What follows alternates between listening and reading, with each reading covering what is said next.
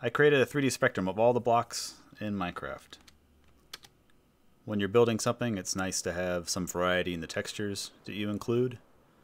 And this is one of the reasons why I built this. There's some redstone that you can actually change, like what types of blocks are in there, and I'm going to go through it. And ultimately, at the end, there is a world download available for all this. So I did this by converting a block's texture into an average color and getting its RGB value, which just is a red, green, blue value. And then I use the red, green, and blue value as the X, Y, and Z coordinates. So if this red wool here is the average color represents red 161, green 39, and blue 35. If you don't know what RGB is, it's just a color code. We use RGB or CMYK in computers to represent colors, and it goes from 0 to 255, and by combining the amounts of these numbers, we can get millions of different colors. And so I've done that, and the 0 point is actually the origin right here, and so something like red is along the x-axis here, so it's 161 blocks over, up 39 blocks, and over 35. Actually, for this, I compressed everything down because the blocks weren't really that close together, and it's better if you can see everything nice and close.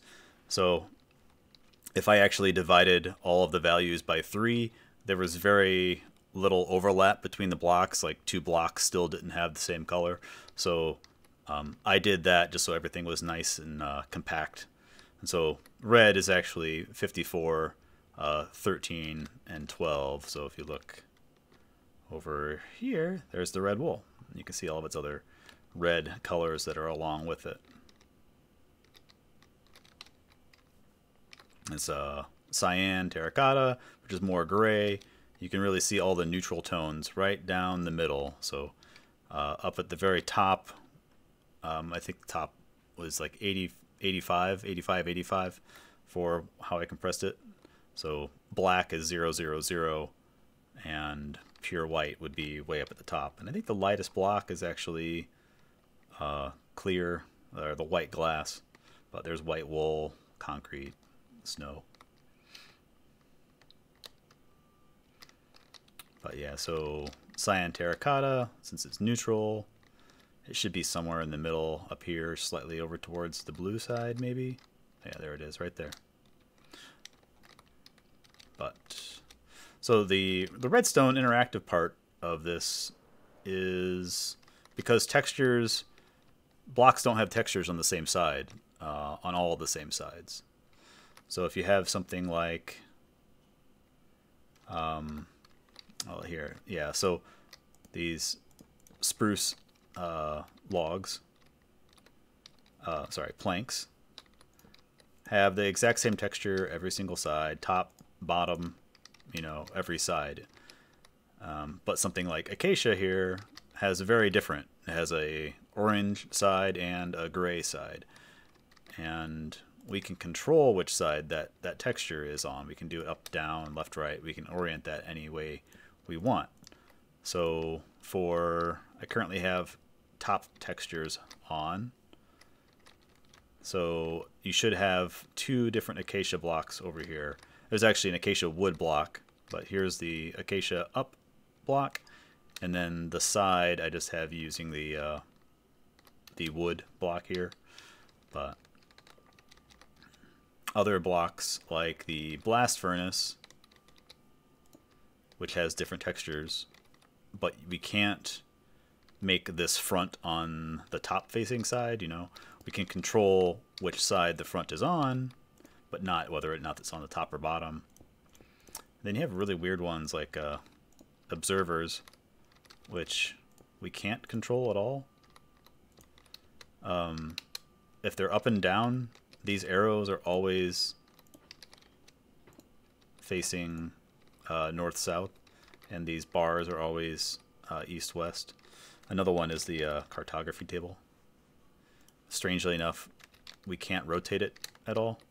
No matter which direction we place it, it's always oriented the same way. So it's got a really nice texture on this side. So if you have a north-facing wall, you know, it's got a little interesting, it's almost a dark oak.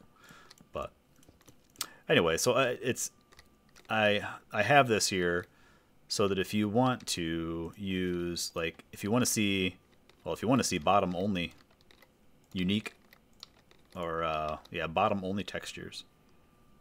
Let me turn that back off. And you hit this button, everything wipes out, and then bottom textures come in. So things like the daylight sensor, the loom, really interesting textures that you really don't use very much unless you're making ceilings or something like that. But I have, so other things, maybe you're building something, maybe you don't want to see the light blocks, which I just learned this when I was doing this. I didn't know crying obsidian emits light, but it's a very low light level, but it does emit light. Other things, glass blocks, gravity blocks, live coral blocks, since you need water, maybe you don't want to have those included, and shulker boxes, because they disappear depending on how close you are, since they're entities. Like there's a shulker box up there. If I get closer there, it pops in. So if you're, you know, using it for colors in a build, maybe you don't want to use that. Maybe you don't want to use the glass and things. Let's see, the gravity blocks I just put in a piece of string underneath all of them, and then the coral blocks, since they die if they don't have water, I just have a waterlogged trapdoor underneath to keep them alive. But basically, or exactly how this works, is that it has one row of command blocks that clears out the whole area, and then a series of command blocks for each type. So if you only want to see the 6-sided block textures, turn that one on, hit the button, it erases everything, lags out for a while, and then it loads in everything. And so there are side textures, top textures, and bottom textures. I would only have one of these on at a time because some of these override each other. They're the same color. But yeah, so normally I use, well, anyway, you can decide what you want to have turned on and what you want to have turned off. Let's see, some other things. Oh, for color blocks that have varying color, like the new wood and prismarine blocks, I only have one. I took the average of the entire color range that it's shifting through, not just like one state of that. So it doesn't really change it that much. Yeah, there it is right there. But and then things like grass and leaves that change with their biome, I didn't include at all because that's very dependent on what you're doing, and it varies enough that it would shift quite a lot, and I can't represent like all those different varieties in here, so I just left it out. But it is very satisfying to see it all go away and then come back in. But hopefully this is useful for somebody. I did it just for myself because I like to vary textures and builds, or when I do transitions. You can even see like how you would do a gradient if you just went from like block to block. You would find the blocks that you want to use, and I think for me it's going to be really helpful making some of my builds better. Like I had no idea when it's interesting when I was building this. If you're making things out of brick, people often use granite or smooth granite in the build, and sometimes you see terracotta used as well.